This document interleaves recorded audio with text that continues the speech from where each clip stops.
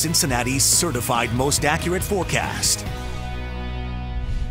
Well, we are looking west if you're in the far western parts of Hamilton County or over there into southeast Indiana. No, it's not your imagination. The skies are getting darker. These are actually some downpours and thunderstorms which are migrating their way across the area towards the Ohio-Indiana state line. And you can see them here from Brookville back over towards Versailles with some thunder and lightning. The good news, this activity is not severe, but do expect some briefly heavy downpours and maybe some thunder and lightning with this. The farther east you are, it's a lot drier and it will probably stay that way through the evening hours. Now you can see this cluster of showers and storms, how it's slowly building its way towards the Indiana-Ohio state line. So if you're watching us from Harrison and you're looking west, those skies are certainly quite dark now. As you head over towards Sunman, good downpours over towards Versailles and Napoleon at this hour. Also building up towards the Brookville area on the southwest side of Brookville, over towards Cedar Grove and Oak Forest. Again, 10-15 minute locally heavy downpours. These storms continue to march their way off towards the east, so keep a close eye on them. They could certainly impact now, it appears,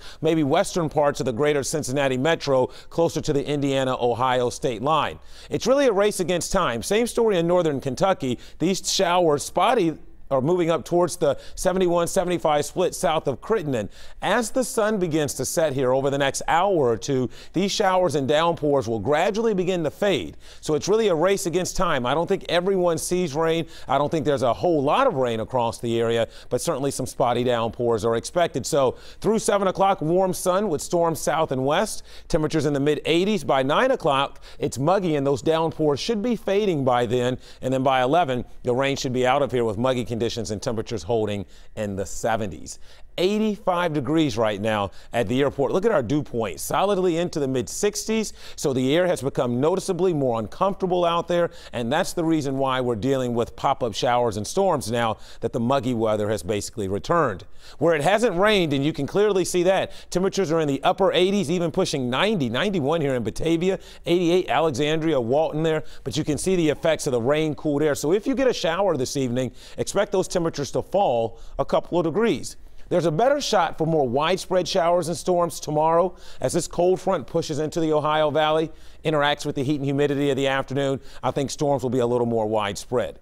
Futurecast has it here that those downpours should begin to fade over the next couple of hours. But again, it's kind of a wait and see how far east they actually make it. I do think west and southwest parts of the metro may see some downpours before they fade. Should be quiet overnight once those downpours go away. Muggy start to your Thursday, and then as the cold front bears down on the Ohio River, showers and storms will likely fire again, especially south and east of Interstate 71, and then those fade tomorrow night. We get a break in here on Friday. We are going to see the weather pattern change where we've had a taste of summer as of late. Notice how the jet stream begins to buckle and we start seeing cooler air spill into the Ohio Valley. That will be the forecast for the weekend and heading into next week. It's back to spring versus summer.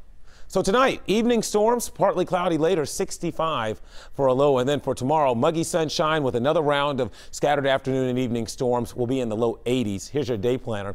67 at 8 a.m., closing in on 80 by lunchtime, and then storms through the afternoon and evening. Here's your 7-day forecast. Notice we're in the 80s on Friday, but then there's your drop in temperatures on Saturday, which looks pretty wet right now. Highs will be in the 70s next week, and the nights cooler into the 50s. All right, mid-80s and muggy.